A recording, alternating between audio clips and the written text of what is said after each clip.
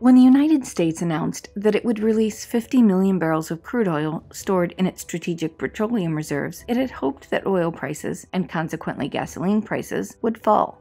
But hours after the White House announced the release, oil prices began to increase. It wasn't just the United States who decided to release crude oil. Japan, China, India, the Republic of Korea, and the UK also decided to release crude oil from their emergency stockpiles in a concerted effort to bring oil prices down. But even the coordinated release of SPR failed to lower crude prices in the immediate term. In fact, it raised them.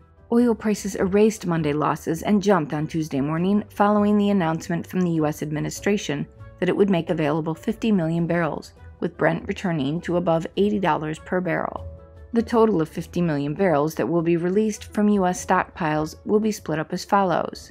32 million barrels will be loaned out and must be returned to the SPR in the next few years, while the remaining 18 million barrels will be released from the stockpiles as previously planned, just moved up in timing. The U.S. release is the equivalent of just 2.5 days of American petroleum consumption. The other countries are going for much smaller releases, like India's, which will be just 5 million barrels. Unfortunately for the Biden administration, which is desperate to lower gasoline prices, the market has largely priced in the SPR releases already, and one-off sales from strategic reserves are unable to move oil prices significantly lower for any sustained amount of time.